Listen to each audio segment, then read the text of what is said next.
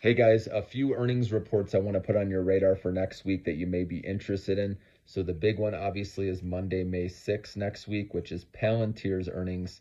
We need to see if these AIP boot camps have been boosting their commercial customer count.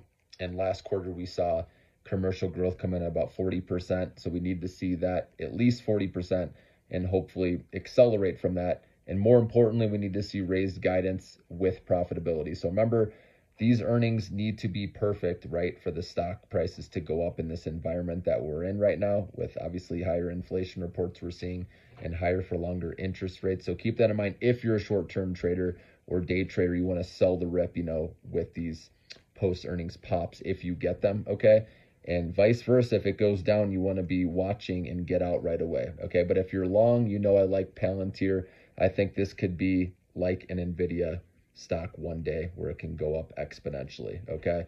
They're a very unique AI company, so I like them long, and I believe they'll grow into their valuation. So that one's on Monday, May 6th, and then May 7th, we have Upstart's earnings, which you've heard me talk about, and also Astera Labs, which is ticker symbol ALAB, so I'll be watching those.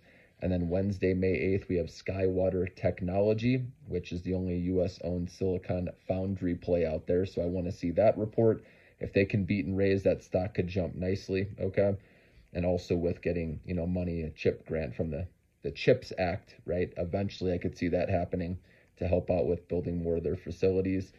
And then on Thursday, May 9th, we have Exometry, which, this is one of my favorite AI small cap stocks with the manufacturing space, connecting the manufacturer to the third party, building that customized product, and it's instant quoting.